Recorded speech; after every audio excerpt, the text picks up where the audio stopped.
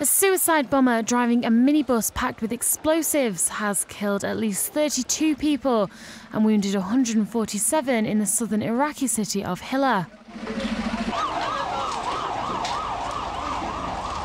The attacker approached a main checkpoint at a northern entrance to the city and then detonated the vehicle.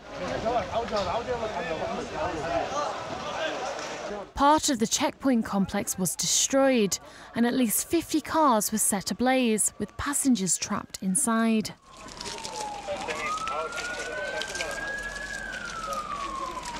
Police used rescue cutters to break inside the burnt vehicles and said they expect the death toll to rise. This eyewitness said many people had been killed.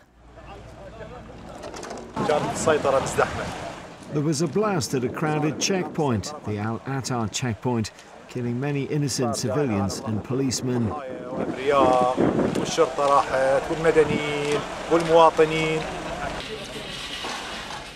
Security in Iraq has been shaken by a year of constant bombings and other attacks that left nearly 8,000 civilians dead in 2013, the worst period for the country since 2008.